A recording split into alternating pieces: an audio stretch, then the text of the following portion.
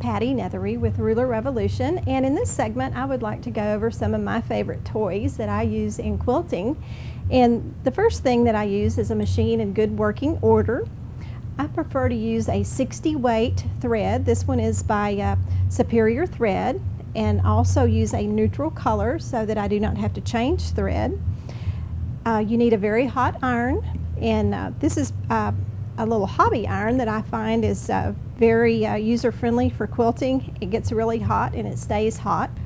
A rotary cutter with a very sharp blade, a pair of scissors with a sharp point, Soline marking pencils which have a light colored chalk and a dark colored chalk, a Soline glue stick, and I prefer the long pins with the rounded heads on them, and I spray starch. All of my fabric in every technique that I use, I find that you get a much better result.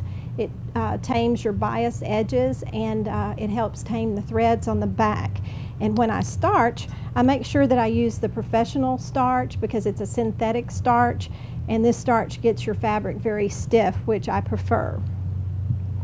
Another thing that I use is an ironing surface, a cutting surface, a straight edge ruler, a squaring up ruler, and I prefer the two different sizes here, a 6.5 inch and a 9.5 inch, and then the Ruler Revolution rulers.